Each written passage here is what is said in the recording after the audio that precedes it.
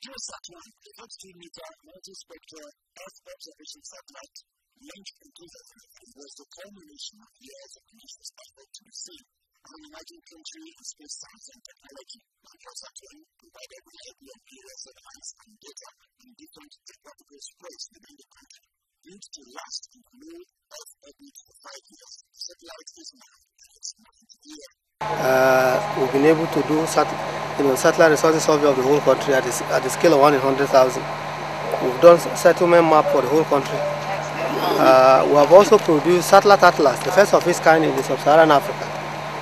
And then we've had more than 100 publications in international journals from the use of NigeriaSat-1. And the issue of deforestation on the mangrove collaboration with University of Missouri, Kansas.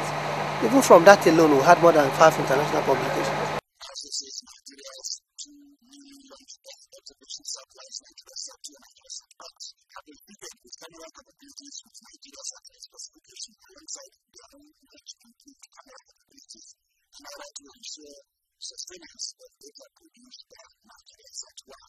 Members of the National Association of Science Journalists and Research Agency say Nigeria's improved capabilities in space science and technology should, in the shortest time possible, fast-track the nation's communications and agricultural sectors. NARSDA says its 25-year roadmap involves the training of the National Assessment by 2050, the development of Nigeria's assembly, integration and testing center by 2022, and the launching of the self-made satellite from a Nigerian launch facility within Nigeria by 2028. In Abuja, SAIDU.